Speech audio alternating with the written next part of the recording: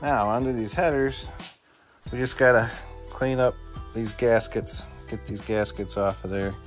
And then I got some high temp that I might use. And somewhere around here, I got the gasket. Oh, here we go. So this is what I'm using. BBK. Okay. Made in America. So yeah, we're gonna get these gaskets taken off, and I'll probably put a little bit of that on either side of the gasket, stick it on there, but I'll show you here what I try to do when I put these together. Now, about these header bolts here, you got a couple different kind.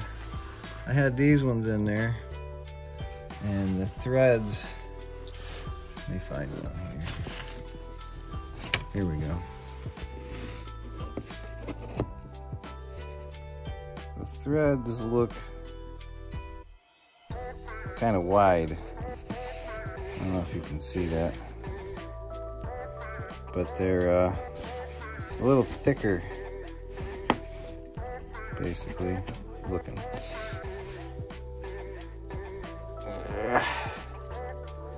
So what that's telling me is either there's material from the old heads on there, or these have been squished and flattened, right, which is most likely the case.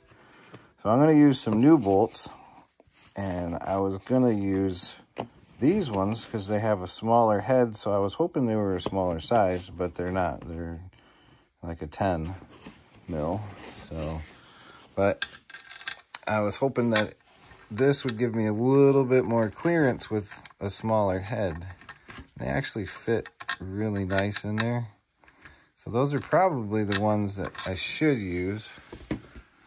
And I've been using the ones with the larger head, thinking that was going to get a better bite, but they seem to keep coming loose. And that's probably because these might be the ones for these headers. I think they actually came with them. I don't know. But it's really tough to get in like this one here, right? Like in the vehicle, trying to get in there with a wrench and tighten that way back in there and get it really tight. It's tricky. So these other ones aren't too bad. That one's kind of tough. But my point being, you know, be careful on which kind of bolts you got. I got a couple here, a couple of extra. Where did they come from? I don't know. Over the years, I keep stuff. But I got a bunch of newer ones like these. So guys would be half tempted to use something like that, but I'm pretty sure these ones came with it. So I'm gonna try these ones out. But also be aware of the length, right? Make sure that, you know, you test them by hand, check your thread depth before you just start tossing stuff in there. But typically the longer, the better, in my opinion, on holding stuff in there. But the higher risk you run and having those seize up also. So that's up to you. So it depends on how thick your flange is, you know, depending on your header type. See, that's kind of short. So in the end, we still might run with these. We'll see what executive decision I decide to do on that one. Now, if you're gonna run headers, I really don't care what you run them on, but I really recommend that you wrap them. I didn't really think it mattered at first, but it really does. It makes a huge difference for the engine, its performance and life and components life, your plugs and wires life. I mean, it seems kind of crazy when you got to spend another 50, let's say $100 with the, you know, the bands to hold them together, right? So let's call it $100 to do it. That's better than having to buy another set of $60 wires because you just melted them, and you know. And I also recommend putting boots on, which we'll get to here in just a bit. But right now I'm just running this, just changed discs here to one of these more like Scotch-Brite, And you can see where I've done so far. So I'm just gonna go and do that other one and get the gaskets and start assembling. Now I ran this in a couple different places, and that's just too close. That's bottomed out, but that's too close to the thickness of that flange. So it'll probably bottom out. I don't want to risk running it that long. So I'm not going to use these ones. I am going to use these shorter ones here. And another thing that I thought I should probably do is this whole surface here is a little thicker since I painted on this gasket brake material, brake paint. So anyway, that brake paint, I gotta clean that off because my header won't quite go in all the way, I imagine. So I'm gonna obviously have to remove that little bit because it's just like a little step. So you don't have to worry about here, but probably up in this area where that header's gonna seat. So I'm gonna just take that sanding wheel, just zip. All right, let's get to this now. Probably gonna end up bumping this light. Oh, see, I already did it. Come on.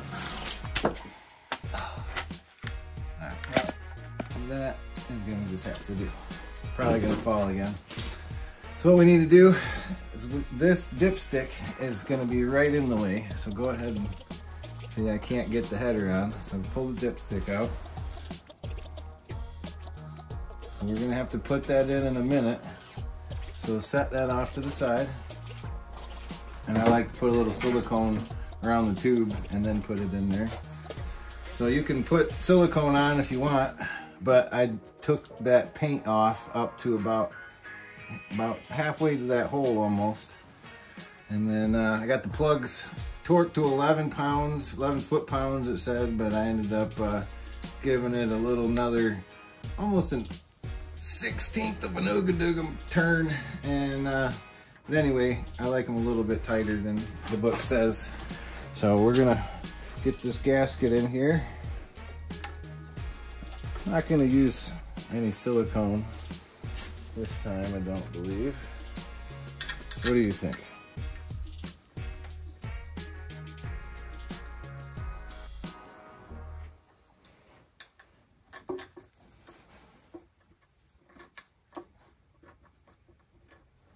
Silicone is not necessary, but you know, it's probably preferred. Okay, now hold it right there. So here's the trick. You need to make sure, because how are you going to get those wires on the plugs? How do you get in there to put all these on there? Well, fortunately for me, I've got these boots marked. So this one's 4. Right, so this would be the second one. So let me get this one in there.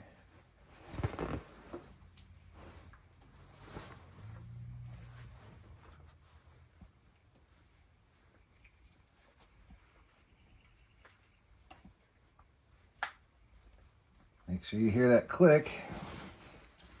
Where's 2? 2 should be the longest. Can't really read that. It's bad when you can't read your own writing. Well, I think this one's a 6.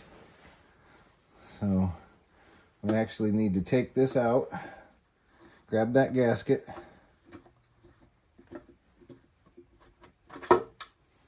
Ooh, don't break your plugs now. So we'll run 6 in here, set this gasket up here. So we'll get our wires on. You got the header?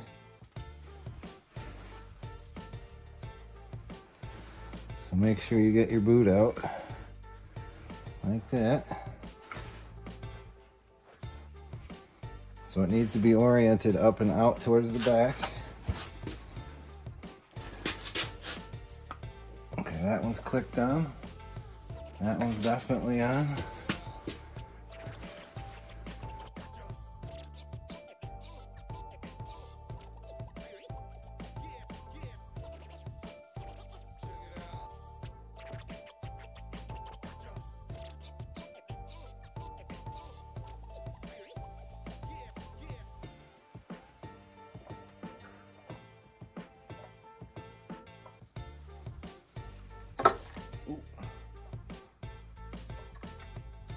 But these boots will save your wires for sure.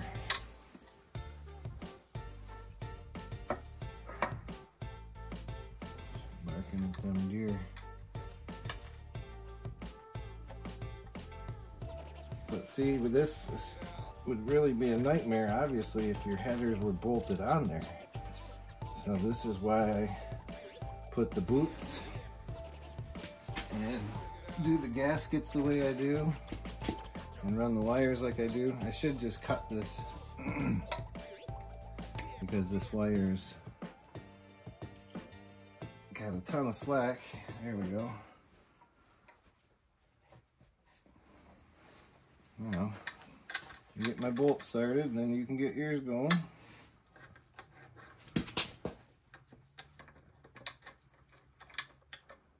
But it's a bit of a finagle to do all this. So that's why I was thinking on shooting a video to show this, because it's okay, girl. Because this is kind of tricky to do, especially when it's in the truck. You got your bolt? You dropped it? Here.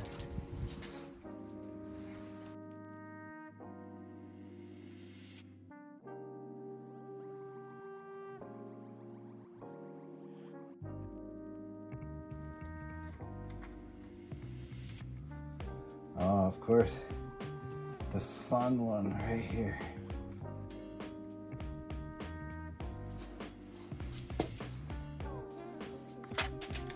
All right, that's all there is really to it. I'm gonna bring you in for a close-up. Hold that light, please, right there.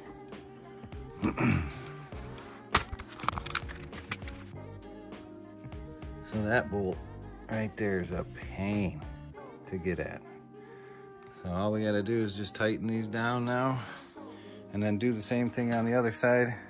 But these boots will protect the wire. The header wrap, look at that. It actually lines right up. Can you tell where that was? That's funny. It literally burned the color off of it. But you can see it protected the wire. And that's what we want. So run your wires through like that. And then if you can, do it when the engine's out, because this is so much easier. And then just make sure your surface where your bell housing is all good. You know, your pins, your alignment pins are good. Make sure your plate's all good, everything's torque related. We gotta start going through and check, check, check. We're getting close. This hole, some of my viewers, if you guys know, I know it's not needed. On the old school ones, it used to be like an oil pressure port where you could check your, but anyway, it just goes in here anymore because it's not needed. So I put that in to keep the water and dirt and stuff out. So if you know anything about whether I should have did that or not, let me know, because if I should, I'll take it off. But I just figured it'd keep water from going in there. So now we're just gonna button this all up, and then once we get this side on, we'll be able to set it in there. I'm not going to put the distributor in it yet because I don't want to break it. Sometimes when you put it in there, it can hit the firewall and you crack that plastic, you know, pretty easy to do. So what else was there? There was something else I wanted to mention. That's why I should probably write some of this stuff, but I try to keep it live and real for you folks. So anyway, if I come up with any other things, oh, that's what it was, my number one. I got her sitting on number one. Had the young fella put his finger on number one before we put the plugs in. Ran it around, made sure we were still right on number one, top dead center. So we're at top dead center, so we should be able to slap the starter on, hook the wires on, get some fuel going to her. Sound her. Oh yeah, and obviously hook up the water and cool it, you know, oil, like important stuff.